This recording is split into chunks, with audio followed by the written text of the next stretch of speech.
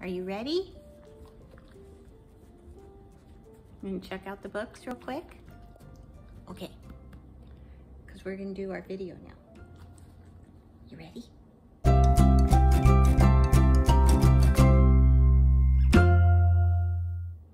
Hi everyone. Welcome back to Novel Idea. My name is Dia, and today it's Tag Tuesday, but I have been tagged in the last couple of days for something, but I haven't been tagged until then.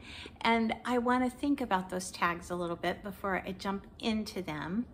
So I am going to do a quick book haul because I have gotten quite a few in the last month through the library sales. And so I'm just gonna take you through them really fast. And one of them I did order from Thrift Books. I think two I ordered from Thrift Books. And one of them I'm not very happy with. So let's just get started and see how quickly we can get through this. Put this up here so Poppy doesn't get into it. No, you gotta lie down because Mama has got to record. So you gotta lie down. You gonna get on my lap? Okay. So the first one is one that I actually just picked up this morning. This is Lloyd Alexander's The Beggar Queen. I really, really love Lloyd Alexander's Prydain Chronicles. I love the Arcadians that he wrote, and this looks like just another one in that fantasy realm that I'm really going to enjoy. So Lloyd Alexander's The Beggar Queen, you can see it was 25 cents, and it's just a little paperback. I don't know anything about it. In fact, most of these I probably don't know too much about. I got this one. I'm going to cover up the address on here this morning also. This is the Canadian Geese quilt. This is by Natalie Kinsey-Womack, and it's illustrated by Lezlie Bowman. And I also don't know anything about this. It just sounded very sweet. It has beautiful kind of charcoal illustrations in it. And so I just wanted to pick it up because it looked like something I would enjoy. All right, and then I found this beautiful copy of A Child's Christmas in Wales. This is by Dylan Thomas, but it's illustrated by one of my favorite illustrators of all time, and that is Trina Shart Hyman. And she is exceptional at what she does. This is actually one of my favorite Christmas stories to revisit. And so I was very excited to be able to get this copy of A Child's Christmas in Wales. I picked up a Larry MacMurtry book simply because several of the booktubers that I follow really like Larry MacMurtry. I read Lonesome Dove, just the first book of Lonesome Dove, because I think it is a series. I'm not positive about that. But I read Lonesome Dove, and I was considerably younger when I read it. It was probably 30 years ago for me. And needless to say, I don't think I loved it. I didn't dislike it, but I didn't love it. I did like the movie TV series. I'm not sure what it was, whether it was a mini series or whether it was a movie. But anyway, I picked up Crazy Horse by him, and I thought that next summer, during the, what did they call it? It was during June, and I think it was just like reading Westerns, but I thought this might work for that. Crazy Horse is actually from our area. He's somebody that I studied in school, and I want to read this and get Larry MacMurtry's take. Little tiny book, won't take long. This is actually a book that I considered putting on my Shorty September list, and I didn't because I didn't own it at the beginning of September, but I own it now, and that is Big Fish. And I actually got this at Goodwill, and I have seen this movie. I think I was confused by this movie when I saw it again when I was quite a bit younger. And I have a friend who absolutely loves this story. So I'm going to give it a try because it was 25 cents. And then I picked up a copy of The Prophet. I have read portions of this throughout the years, and I like, what is it, Gibran, Khalil Gibran. I like his lyrical quality to his writing.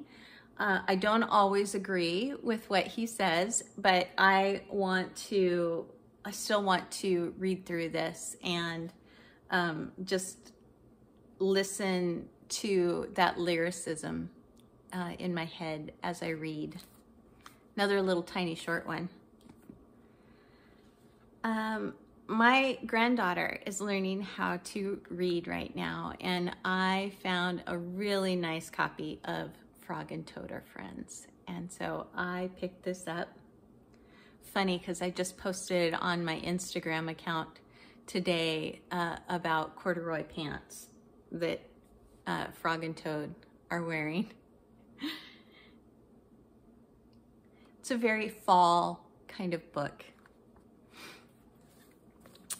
I also found at Goodwill a copy of Just So Stories. I love Rudyard Kipling.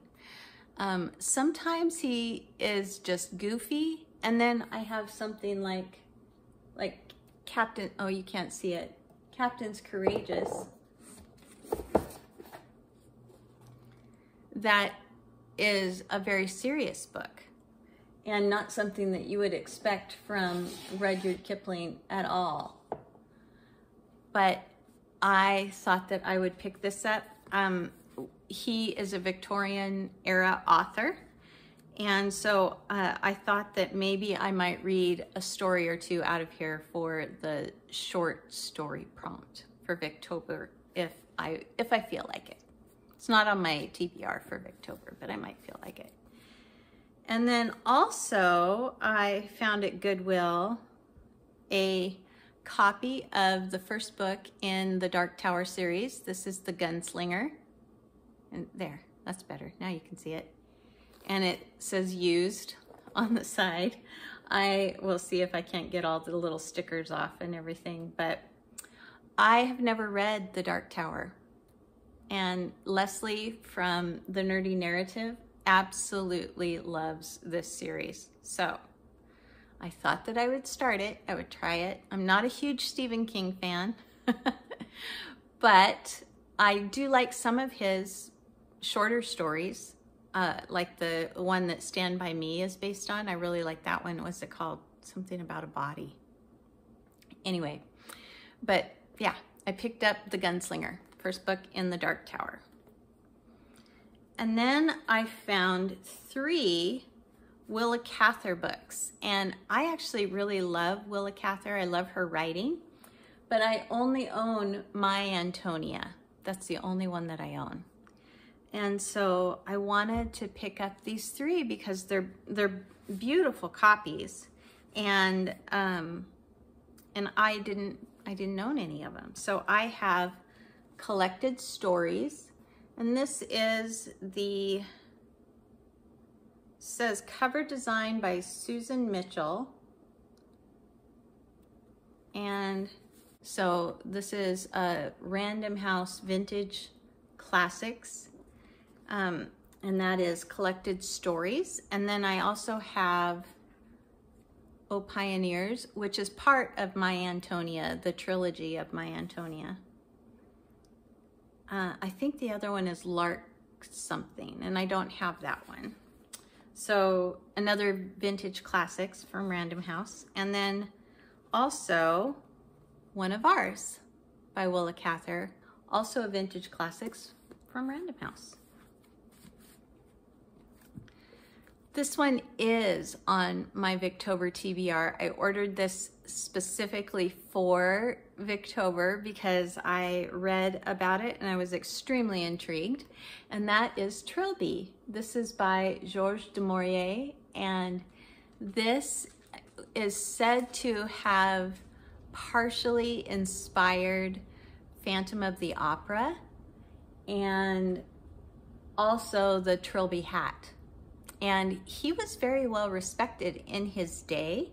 He just kind of got eclipsed by Daphne. All right, so that was one Thrift Books find. And this is the reason why I'm not too happy with it, because it wasn't supposed to have any damage. And it's got a big kind of rip off the spine. I'm really looking forward to this. Can't wait to read that. And then this is the other one that I'm really not happy with from Thrift Books. It's an old library copy, which is usually fine, but it has major stickers that there's no way I can get these off without actually ripping, because this is printed right on the hardback. And so all of these stickers everywhere are impossible to get off without ruining the book. But this is The Adventures of Jimmy McGee, and this is an Eleanor Estes book. And my kids loved Eleanor Estes, and I have grandbabies. I have mostly grandsons, and I know that they're gonna love The Adventures of Jimmy McGee. So I got that for them. And then I picked up Melissa Harrison's Among the Barley. I will probably be reading this in November because it feels very late October, early November to me. And I love Melissa Harrison's writing. It is a nonfiction. It's literally just about walks that she takes and her nature writing, basically. And then I also picked up, I forgot. These are also from Thrift Books, and another one that I was disappointed with. So I got 2 Heartwood Hotels. It's a series of 4, and I got 2 of them. I got the first 2. And again, it's because my granddaughter is learning to read, and I thought she would really love these. But I don't know that I'm going to send this one, because look at this, you guys. Look. That's horrible. Horrible. So anyway, Thrift Books has let me down a few times recently. This one, on the other hand, looks fabulous. Has a little sticker on the back, but I don't care. And so these are both, this is A True Home, and this is The Greatest Gift. So this is autumn, and this is winter. I picked up Early Candlelight by Maud Hart Lovelace. Maud Hart Lovelace is the one that wrote the Betsy Tacy Tibb series, and I love those books. I read all of them years ago, and I have reread them since. I just really enjoy revisiting them. And I had not heard of Early Candlelight, and so I am planning to pick this up very soon, probably November or December, and reading this one as well. It says Life at Old Fort Snelling, a novel. So I don't know anything about it. But like I said, love Maud Hart Lovelace. So, and then I have a copy of The Snow Child. This is by Eowyn Ivey, and I picked this up because I had been considering reading it, and then Dave from Book Blather picked up a copy recently, and he said that he was reading, or was considering reading it. And so I think that the two of us may try to read this in December together. This one I have already read, but I love this book. I love this story. It's absolutely fabulous. This is A Gentleman in Moscow by Amor Towles, or Moscow. I live in Idaho, and we have a Moscow, Idaho, and it's spelled the exact same way. So I always have to think about this. So A Gentleman in Moscow, and this is by Amor Towles. And this is one of the most endearing war stories ever. I was not expecting to even like this when I picked it up. I picked it up because a friend, actually not even a friend, it was something that I heard about on a podcast, and the man on the podcast actually said, this is one of the best books that I've read in a long time. And he didn't say a whole lot about it. That was basically it. And I thought, fine, I'm gonna see. Let me just check for myself. And I'm so glad that I did. I absolutely loved this story. It was so wholesome. And in a time of war, that's just not something I was used to. So anyway, that one. I'm so happy to own it. I picked up this next one just simply because I haven't read a whole lot by this author. What I have read, I love. And that is the Harper Hall trilogy by Anne McCaffrey. And Anne McCaffrey was, I'm not sure she's still alive, a prolific author. And I know that some of her series are problematic with the way that they treat women, with the attitude toward girls and women and in society. And so I was hesitant to pick up anything else. But again, this was 25 cents. And so I picked up Freedom's Landing by Anne McCaffrey. And I know nothing about this, but I seriously loved the Harper Hall trilogy so much.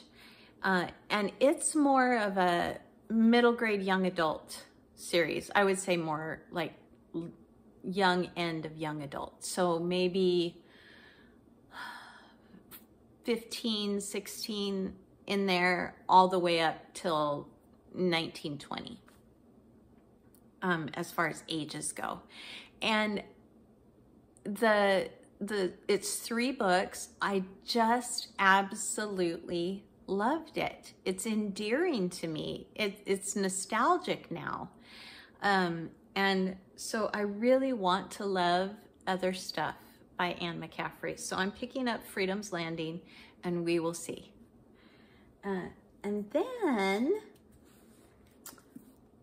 I think the last book haul that I showed you, I had bought through like Second Sale or maybe Discover Books.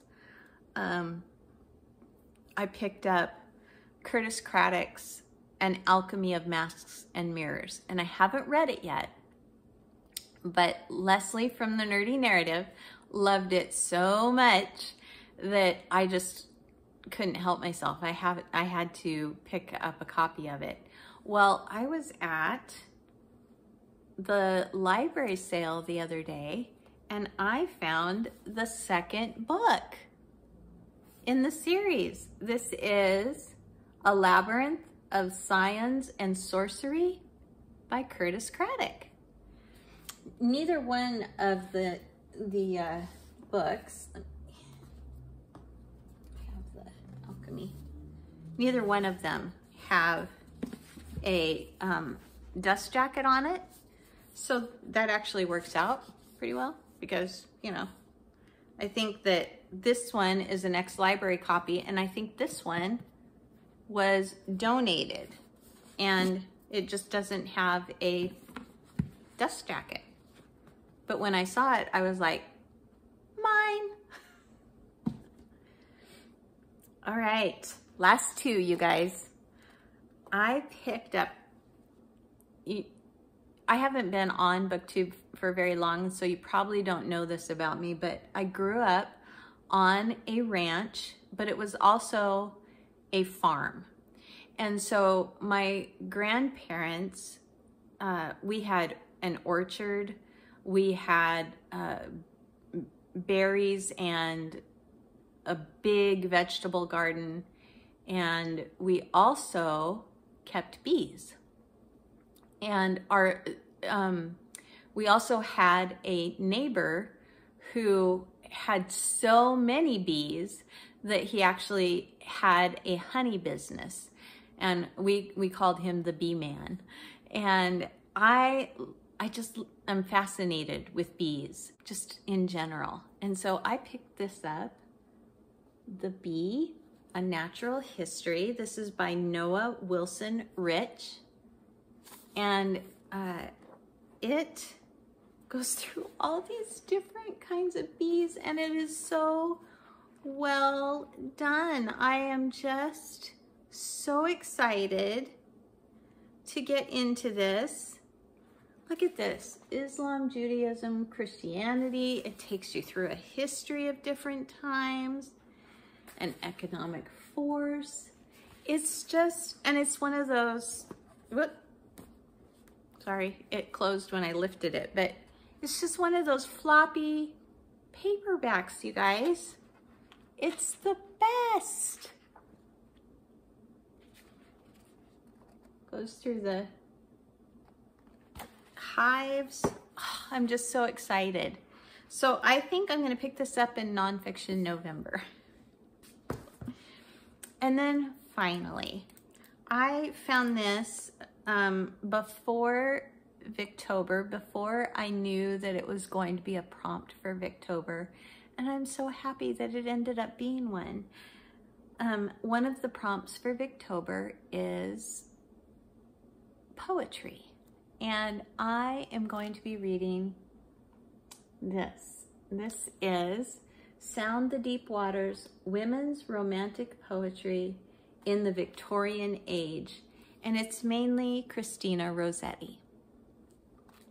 And it also has some Dante Gabriel Rossetti in it.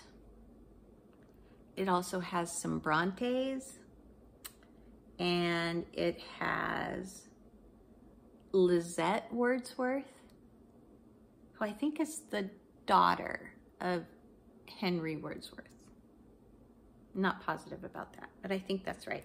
There's some George Eliot poetry in here, Emily Dickinson poetry, but it is mainly Christina Rossetti. And then it is also accompanied by some of Dante Gabriel's beautiful artwork, and some of the others that were in Dante Gabriel's circle. Sorry, I keep trying to avoid the sunlight. And I just love this. I just thought it was so neat. So I'm gonna work on trying to get this Mylar cover off because I can't get the stickers and stuff off otherwise. But anyway, that's it. I am really looking forward to diving into some of these very soon. So thanks for joining me today. I really love getting to chat with you down in the comments. So if there's anything here that you guys are looking forward to reading, I would love to know. And I would love to maybe join you in a buddy read, or in, if it fits into a prompt for an upcoming readathon that I don't know about, please let me know. And yeah, I hope that you guys are having a wonderful September so far, and that you're enjoying your readathons, that you are enjoying your books. And I will see you in the next video. Like if you liked it, subscribe if you want to. Bye everyone.